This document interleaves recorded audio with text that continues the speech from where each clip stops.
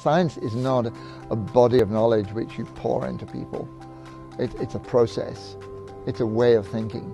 I believe that the real love of science and the interest in science and the understanding of science comes from practical work and actually seeing things happening and investigations that really stimulate their learning. I love it. I think I've learned more in these 1.5 months than I did in 3 years of science in my old school. It's awesome.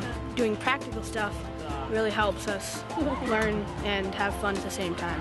I love the way Mr. Merritt teaches. He's one of the best teachers we have. One of my ultimate goals is to make science in the classroom more like science out in the world as is practiced by scientists. Most schools understand that point of view, but of course not all schools have the resources to be able to do it properly.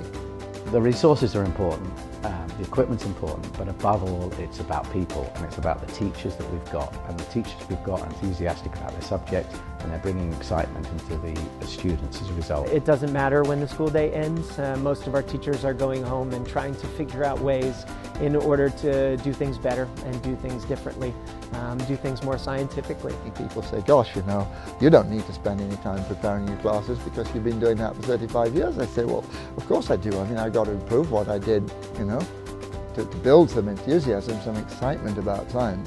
For me, it's a very important part about teaching. Any student, whatever they're doing, business studies or arts or whatever, I think it's essential that in today's world they have some sort of a science background. Otherwise you can't possibly understand the factors that are so important to society, to the world today. The scientific worldview that will make our students dynamic and flexible and able to solve problems and confront situations in society that we don't even know of yet, and that we haven't seen, that they'll face that our generation hasn't. Science being brought to life by the right questions, by the right experiments, by the right activities is what it's about, and that's what we've got here.